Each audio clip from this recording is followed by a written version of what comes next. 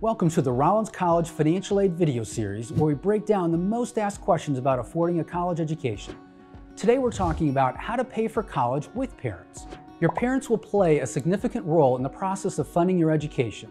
Financial aid follows dependency rules that determine whether you need parental information in order to apply for and receive federal financial aid, and most state financial aid as well.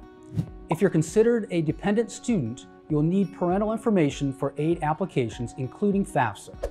This is true even if your parent or legal guardian will not contribute monetarily towards your education. As a dependent student, your parents' information must be included when you file your FAFSA to receive aid. Make sure your parent to create a personal login to the Department of Education site. This login is called FSA ID and requires a Social Security number. Once they're in the FAFSA form, they'll be able to import their tax information directly from the IRS in most cases. If this is not possible, your parents will need to have access to their 1040 tax returns, W-2s, or 1099s.